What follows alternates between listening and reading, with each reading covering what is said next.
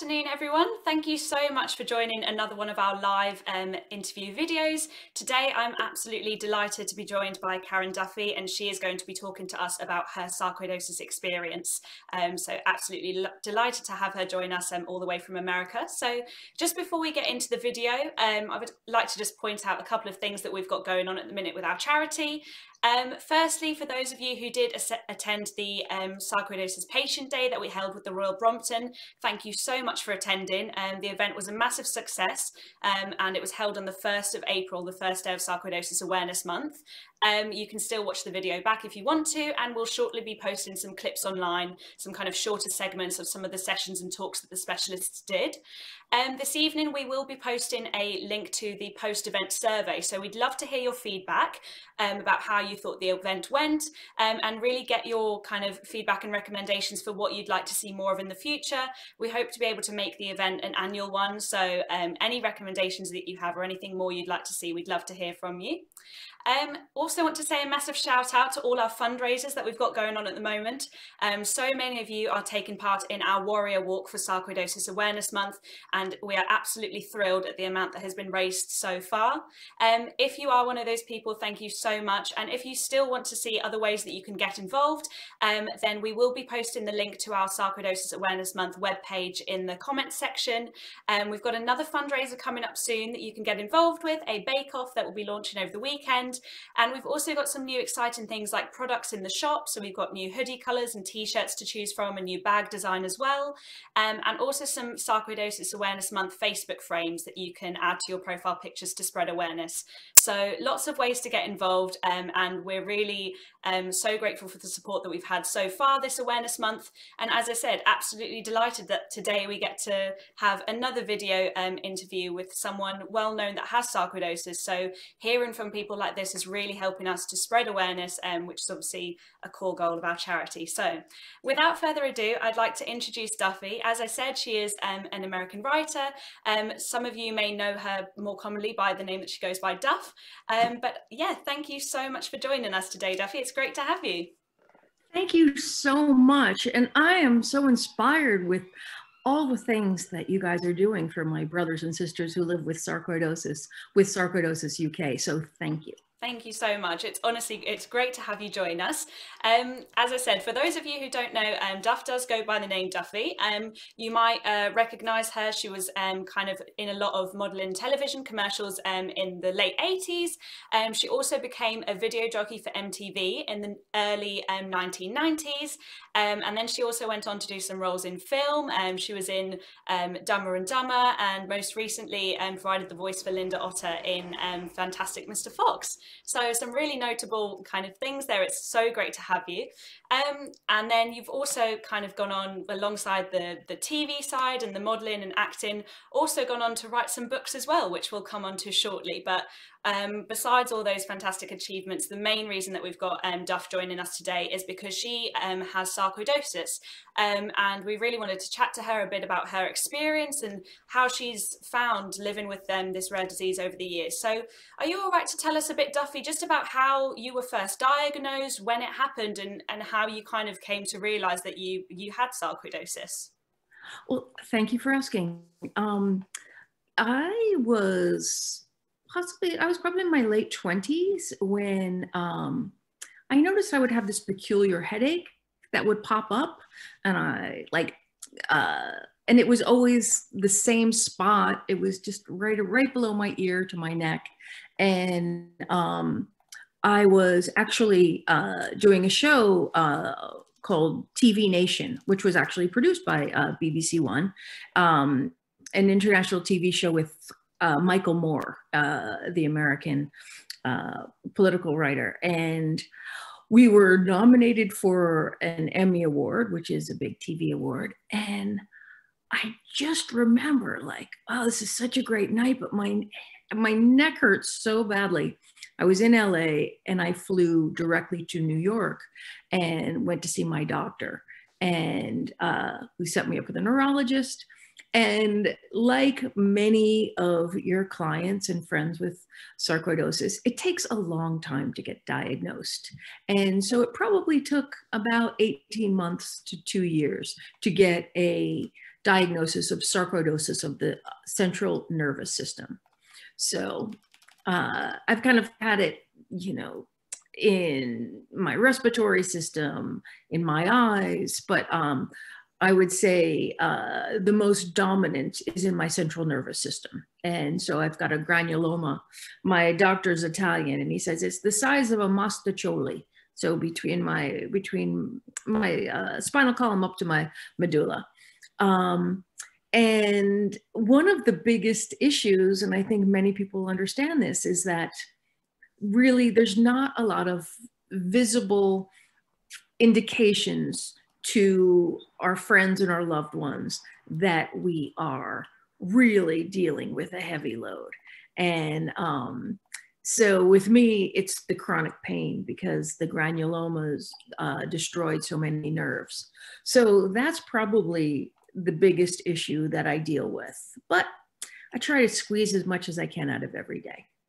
Yeah, no, I think it's a great way to live, kind of from your point of view, as you said, trying to make the most of the situation. But as you said, I think it is something that a lot of people can empathize with, because people who have sarcoidosis and have to live with it, as you said, it's an invisible disease, and that can make it really quite hard for friends and family to understand what you're going through. And it can also make people feel quite lonely sometimes, because they feel they're just fighting this invisible battle. No one really understands, and it's really hard to try put into words when someone can't physically see it. Did you find that with some of your friends and family? Did you have that kind of struggle at the start, I suppose, of trying to convey to them what it was and how you were feeling? You know, Charlotte, I think the biggest, I would say the biggest hurdle was kind of accepting it within my own life, because I was so young and I was on this career path, and it felt like I had built a plane by hand. And right when I was ready to take off, I kind of had to put it back in the hangar and put myself back together again. So I think I had to accept that my life was going to change. And it was interesting, you know, one of the impacts of having a chronic illness is the sense of shame or embarrassment. I was embarrassed to extract all the worry resources from my family. I was embarrassed that I didn't want to lose all my jobs that I worked so hard for. Some people still don't quite understand, and many people will be familiar with this saying, well, but you look so good. And I always think, well, that's a compliment. But to many people who live with chronic illness, it can be quite tedious because it shows that perhaps they don't understand. So it's every day. It's, you know, I've been dealing with it. I mean, I'm a grizzled old veteran of sarcoidosis. So to any, you know, young upstarts, I want you to know I'm here for you, and in any way that I can be of service. That's great. I think it's really reassuring for people who have just been diagnosed, to know that there are other people out there who both experience the same thing and have kind of gone on this longer journey of sarcoidosis. And it's so great to hear that you have got to the point today where you're at, that you have kind of found a way to live with the disease, but still get the most out of kind of everyday life and be as positive as you are. It's very inspiring, and I'm sure a lot of people will take kind of great comfort in that fact that you've been able to get to that point. Am I right in thinking that after you kind of actually got diagnosed, you actually did go on to train as a hospital chaplain? Is that right? Where you kind of give support and things to people that need a chat and stuff when they're going through something like this? Yes. Before I worked at MTV, back when they played music, I had been volunteering at a nursing home since I was 12 years old.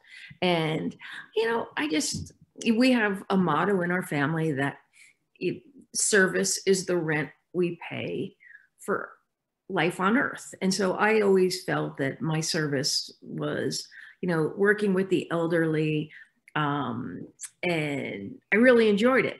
And when I got sick, and I figured, when I get well enough, my goal, well, I had to shift.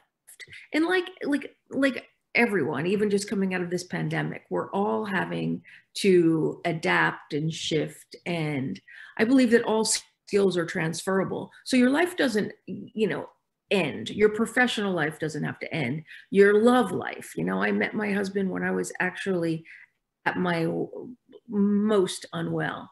And I just feel like, there's so much we can do. And that's what I try and focus on. I'm deeply inspired by my favorite philosopher, one of the Stoics, called Epictetus. And he believes, like, we can't control what happens. We can only control our response. And so I've just tried to respond with grace and with vigor, and with the goal of helping others. And so far that's worked out.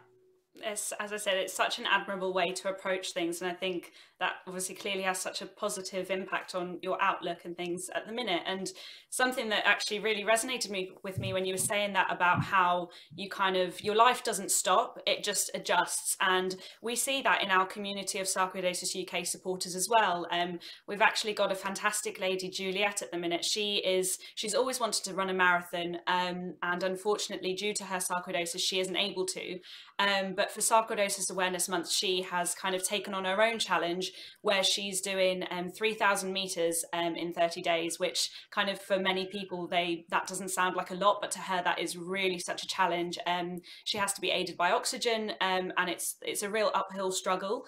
But for her, that is such an example of kind of adjusting to life with her sarcoidosis, and the fact that her dreams aren't over, they've just been adjusted to kind of cope with the sarcoidosis and still be able to do something incredible. So yeah, I think a lot of our supporters are going to really be able to empathise with that. We've Fantastic. had some people, we've had some people commenting live that are watching us, so thank you so much for joining. Ali on Facebook said, "Duffy, you're amazing for talking so openly about this." And Elizabeth also said that she agrees the feeling of embarrassment and trying to justify her illness can be exhausting. So as I said, I think a lot of people really do completely empathise and understand where you're coming from with that. Could you talk to us a bit then about the 2 books that you've written? So am I right in thinking you wrote one quite a few years ago, and then one more recently in 2017, was it? Yes. Actually, I wrote a book called Model Patient: My Life as an Incurable Wise Ass, which was really, I would say, the beginning of my, of making the adjustments to live with the chronic illness. My most recent book, called Backbone, it's living with chronic pain without turning into one.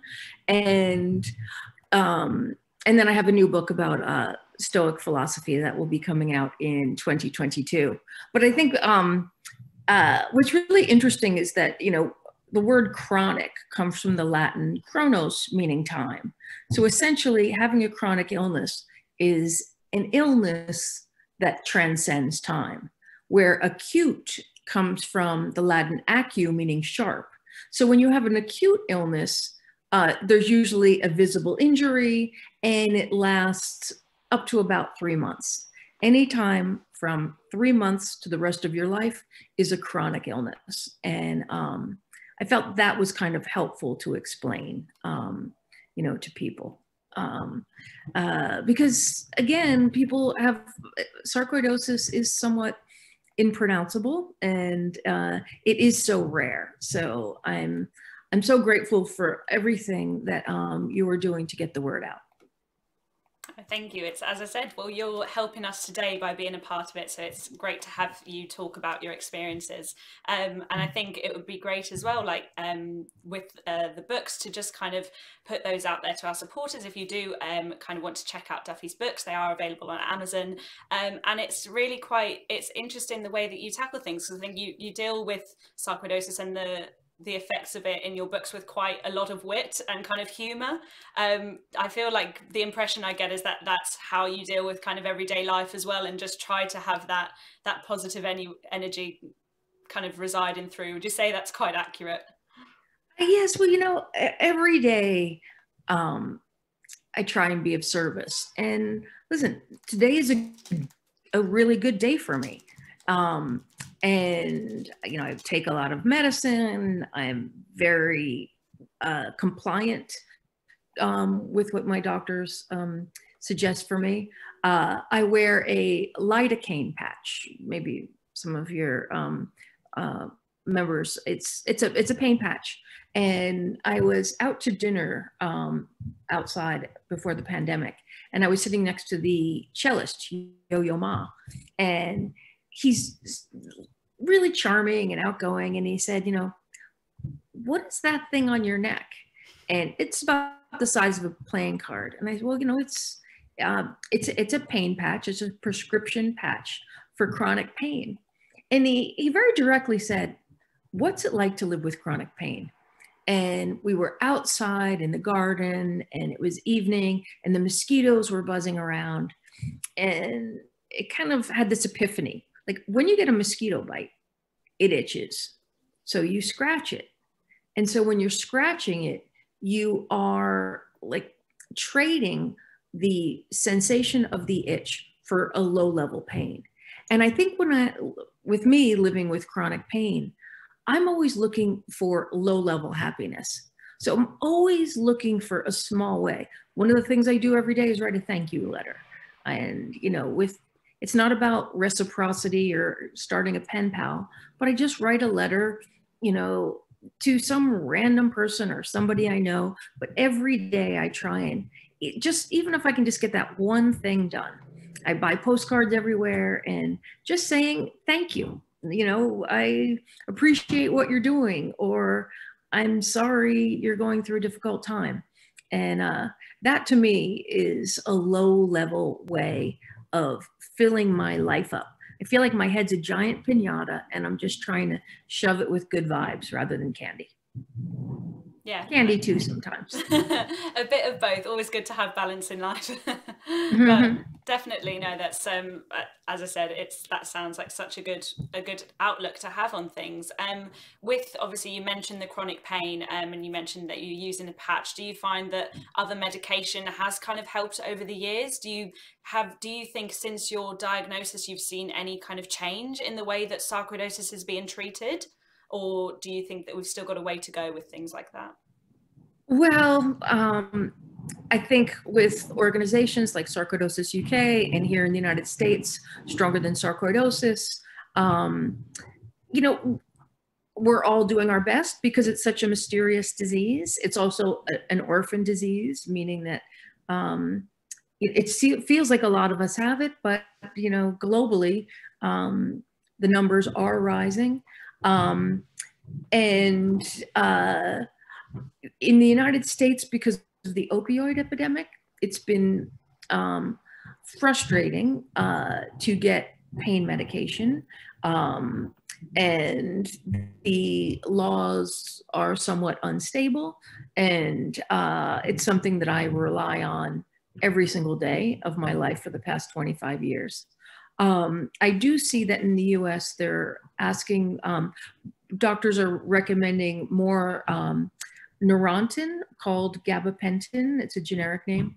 And that is a anti-seizure medication, which has also been successful for pain treatment. And then in the US, CBD has become CBD oil and medical marijuana, but that's not really my thing. But I am trying CBD. I'm trying a topical CBD, which has been great. Yeah, I think it's really interesting to hear kind of just from over the pond how stuff has been with you, because obviously I feel like especially in the last year, everyone has been incredibly insular just as a result of the pandemic. We're actually just kind of coming out of our lockdown in stages here in the UK. So a lot of our sarcoidosis community have been classed as clinically extremely vulnerable, and they've been shielded in for the best part of the last year, which has been really, really difficult, kind of both from the point of view of not being able to meet their consultants as regularly, and then possibly not having anyone really to talk to about their changes and things that they're experiencing, even just kind of down to the fact that they're so isolated and can't meet anyone, because being classed as vulnerable, obviously they're at that higher risk. So I think the pandemic in itself has brought its own bout of challenges that's been really, really difficult for everyone.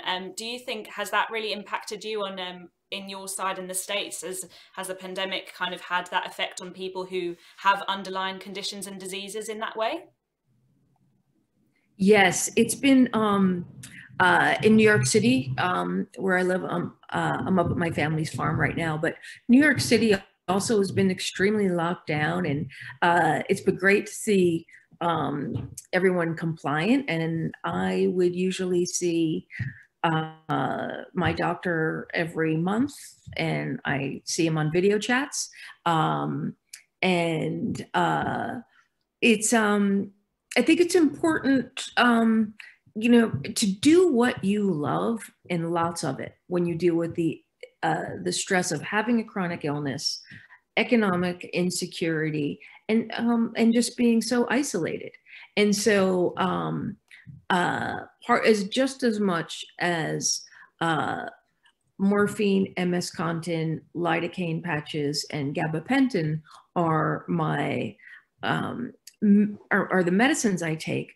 I find that I get great happiness from reading. So I feel like, books are a big part of my therapy. Walking is a big part. And again, like, I can't really keep up with my husband and son. So, like, I'm like, listen, if you want to do cardio, you guys walk ahead, but I'm just taking it all in. In Japan, it's called Shinrin Yuku, which translates to forest bathing. And I love that idea of just bathing in a forest and just, getting out as much as you can. And being on lockdown, 2 nights a week, I have happy hour calls with different groups of friends, and that really helps. That really helps. And just trying to stay connected, because this has been hard for all of us, but it's really been challenging when you live with a chronic illness. Absolutely. Yeah, I think, as you said, it's been so important for everyone to stay connected, and I know that things like Zoom or FaceTime and that, it's become such a big part of our lives that we never even anticipated it to be, but it's kind of been the savior for a lot of people. Just kind of coming back to the family and friends side, we have quite a few people within our Sarcoidosis UK community as well who are not personally affected themselves. They aren't diagnosed with sarcoidosis, but they have a friend, family, or loved one who has been diagnosed. And sometimes it can be quite confusing, or they don't quite know what best to do, how to support them. Is there any advice that you think you can give to someone who wants to be there for someone who's got sarcoidosis, but they just don't quite know how? What would you suggest, in your experience, is the best way to support someone? It's, I find, with my work as a patient advocate, is I find that I just saying, I'm here if you need me. That is really the best we can do. And some, people, if you have a loved one who's been isolated, maybe helping them with the groceries. I have neuropathy and can't carry things. I'm always dropping things. It's hard to walk my dog with chronic pain. So one thing that really helps is offering, saying, I'm here if you need me. And you know what? I'm really good at carrying in, the wine that you may need this week, or the groceries, or walking your dog. So, can I pick up your laundry? Something specific, a general, how do you do? But one of the things, Charlotte, I think is we often don't know what to say. And for me, just saying, I'm here if you need me, has been really the best advice I can share. Definitely. I think that's the main thing, isn't it? Just for people to know that they have got someone, they're not alone. And it really does make the world of difference for someone. And it's those little things, as you said, stuff that if you aren't impacted by sarcoidosis, you wouldn't even think twice about. But for someone who is really suffering, especially experiencing chronic pain and other symptoms like that, it can make the world of difference. But just in terms of the support as well, Sarcoidosis UK do have kind of resources that we have to support you. We've got a very active Facebook group. So if you're not already part of that, I would encourage you to join. We've got, I think, almost up to 6,000 members now. And that's such a community of people. As you touched on before, this disease is rare, but the community of people who do have it are so supportive and very engaged with one another, and you kind of stick together more, I think, when you're small in numbers but kind of mighty in force, as they say. So that Facebook group is available, and we've got another one as well for kind of family and friends of people who have sarcoidosis, so definitely check those out if you think that those could be of help to you.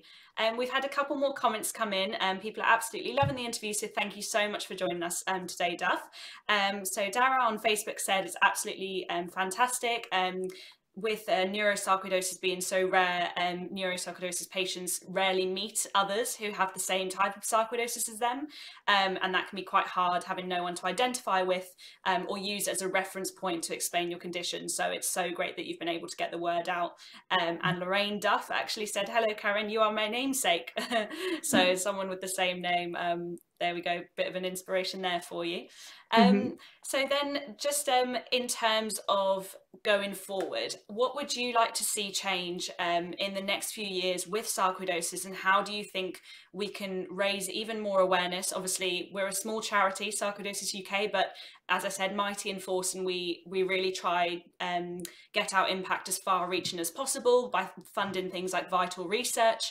But what would you like to see change in the next few years over sarcoidosis awareness and kind of getting healthcare professionals more aware of the disease and also the general public? Well, I would love to see that Stronger Than Sarcoidosis and Sarcoidosis UK will have a big party to celebrate the cure. But until then, I think it would be great to do more events like this, like internationally, like checking in again, because being mighty in numbers. What's interesting is we are coming up on the 20th anniversary of the 9/11 World Trade Center attacks. And what's really interesting, Charlotte, is that so 2,973 people died that day.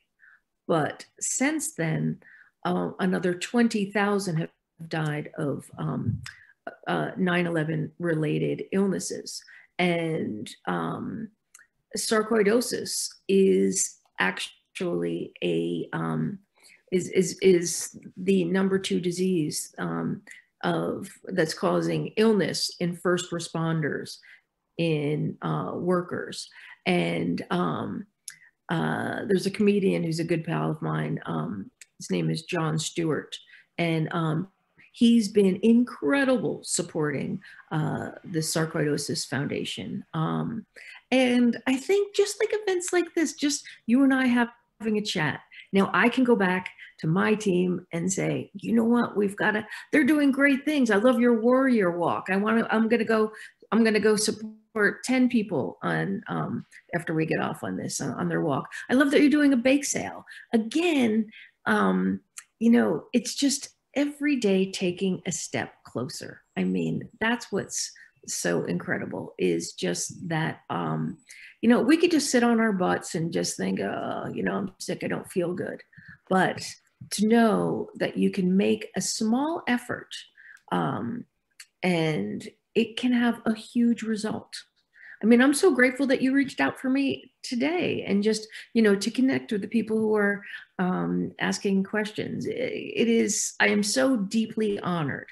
And I hope I can do more. And, it's hard. One of the things is I'm no longer insurable to work as an actor. So I've become a producer and a writer, and I'm always trying to get the message of sarcoidosis out. I feel like that is my duty. That's my responsibility.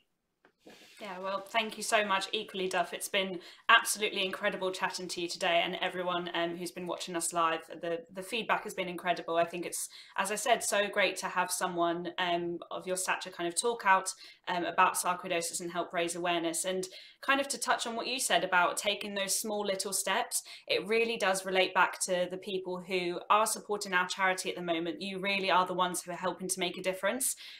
We don't receive any government funding, so we are 100% reliant on your generous donations.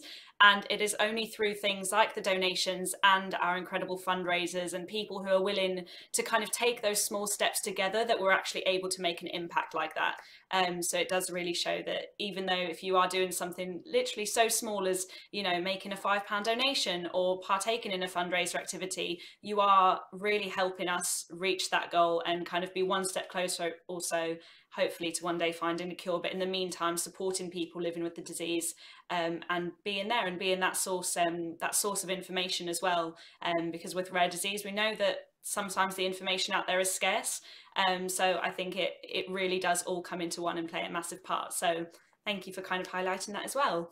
But I think that is that's all the questions that have kind of come in at the moment. As I said, I would absolutely love to do another one of these videos in the future with you, and I think everyone would as well. But for the time being, we'll leave it there for today.